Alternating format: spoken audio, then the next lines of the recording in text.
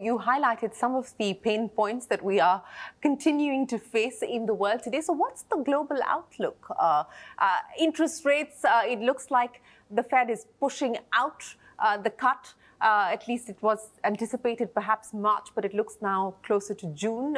We don't know if it will finally play out that way or not. But what are you reading in terms of global macros? So first of all, we have 5 different fixed income teams with 5 different CIOs, and they all have do they have a different take on when the cut's coming? So I'm going to give you my take. Look, I think, and I've been saying for a while, that if we're going to get a hike, it'll be in the second half. When we get a hike, it'll be in the second half of this year. Sorry. Thank you. I mean, a cut. No. I was like, phew. Yeah, it's going to be in the second half of the year. You know, the consumer is still really strong in the U.S.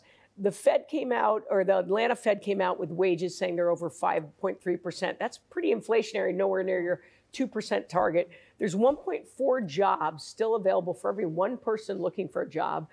Michigan Sentiment Survey came out saying, you know, people feel incredibly that the sentiment is much more positive.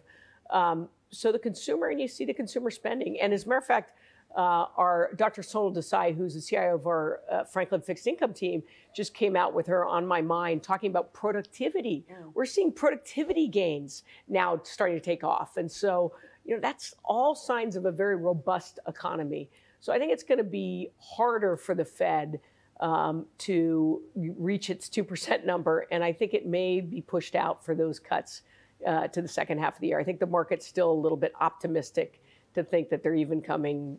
I mean, we'll see. I think they are being data driven. But June may be too optimistic. You know, we're now sort of in this high interest rate era, and it looks like it is going to be higher for longer. What are the implications, not just for large corporations, which at this point in time don't really have a debt problem? The sovereigns have a debt problem. Companies don't necessarily have a large debt problem at this point in time. But what do you see as the implications for growth, for profitability in this high interest rate era? So I first have to say that you're a lot younger than me, because the reality is these rates are more like normal rates if you look in history, right? So it's real rates are probably a little high, but you know, it's not totally out of the historical norms. It's just the last probably 20 years.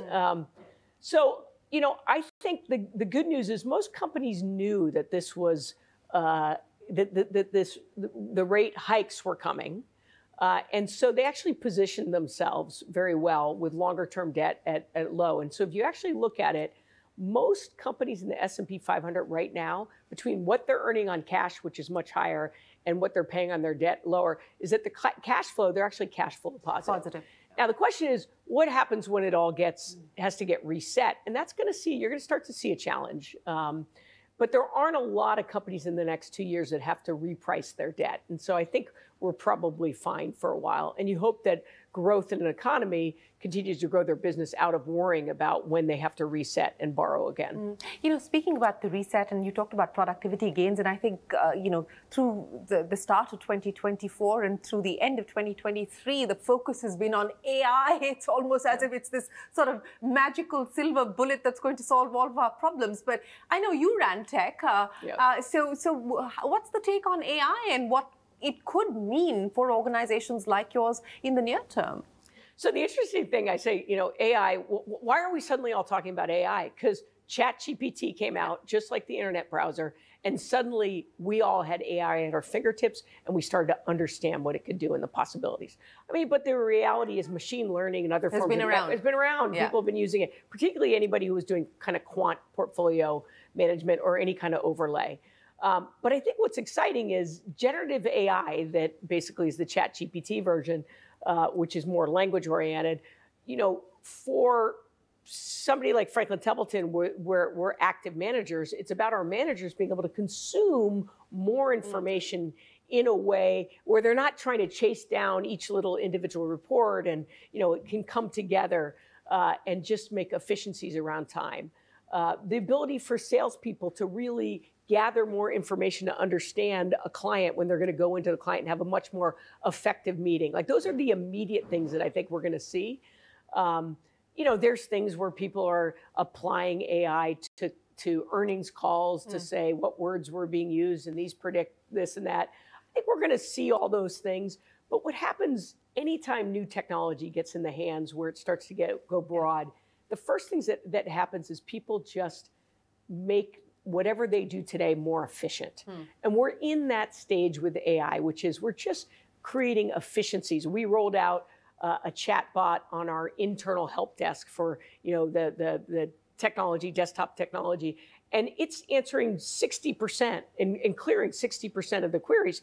Wow, that's great. That's a cost savings and an efficiency. It takes time for the real innovation, I think, to ultimately happen at AI, and we are very much in the early stages of it. Yeah, I would imagine so. But, Jenny, what are the key risks that you're going to be watching out for from here on? Of course, what happens as far as interest rates, et cetera, are concerned, I guess to some extent is already factored in. But outside of the geopolitical risks, what are the other key risks that you're watching out for? Well, I think the geopolitical risks are big. I mean, an expansion of the war in the Middle East could have impact. U.S.-China, we own a joint venture in China, and we're working on trying to, buy it out. And you always worry about whatever policies can end up, throwing you and from the course that you're on. I think cyber security is always, every CEO's got to have cybersecurity in their top 3 as far as risks that they worry about. But honestly, I'm incredibly optimistic because in the end, we're active managers. We make active risk decisions, investment decisions, and that's still necessary. And now we can deliver it. We can leverage tools like AI to be able to be better in our decision making, and we can customize solutions for our clients that aren't just a mutual fund, but something that is a mutual fund that is directly on a glide path to a client's specific need for retirement or whatever their goals are. And I think that the tech tools that are coming out are really interesting to be able to deliver much more customized solutions. You said that you're optimistic, but is the mood more risk on or risk off at this point in time? I think everybody's waiting for, first of all, everybody was waiting for, oh my goodness, it's going to be a hard landing or a soft landing. I think most people feel like we are at a soft landing. Look at U.S. debt is a concern. I do worry about the amount of U.S. debt. Like I think it's not a risk to the dollar being the reserve currency, but it starts to crowd out other investments. And it also, U.S., the debt went from, I think it was in 2007, it was $9 trillion to now it's $33 trillion, and we're probably adding $2 trillion a year. Yeah. You have to have buyers of that debt. And, at some point you have to attract enough demand to that debt, and that could mean that interest rates end up staying higher. So I think things like that are concern. But, again, you've got particularly in Asia, where you have a growing population. I mean, India, as I mentioned, the population, that's a great tailwind for any economy. And those are all new customers for us. And the pie gets bigger, and that just helps us. You've of course been on M&A drive. Inorganic growth has been driving growth for you at Franklin Templeton. Is that going to continue to be something that you focus on and drive harder?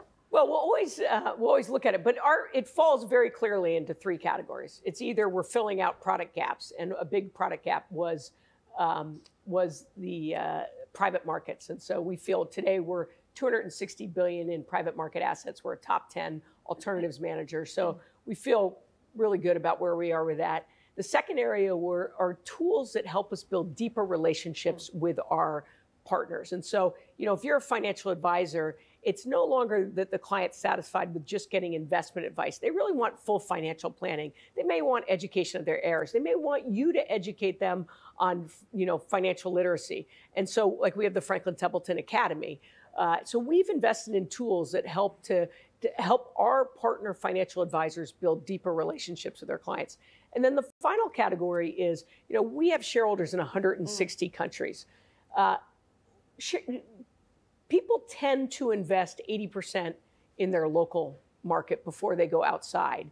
And so we've always been a buyer of local asset management. As a matter of fact, we set up organically in 1995, but we acquired a company, Pioneer, a few years later in India. And so getting that kind of capability, and we've sort of done that throughout the world. And so are you open to M&A here?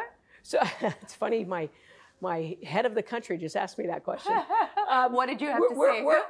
We are always looking, but we're actually really happy with the investment folks that we have. So, you know, we're probably going to stay focused on what we can do, and if there's any M&A, it would probably be more on distribution and those kind of fintech tools or things that help us build broader and deeper relationships with distributors. So let me end then by asking you, Jenny, the outlook for the markets and more importantly, the outlook in 2024 as far as the alternative market is concerned.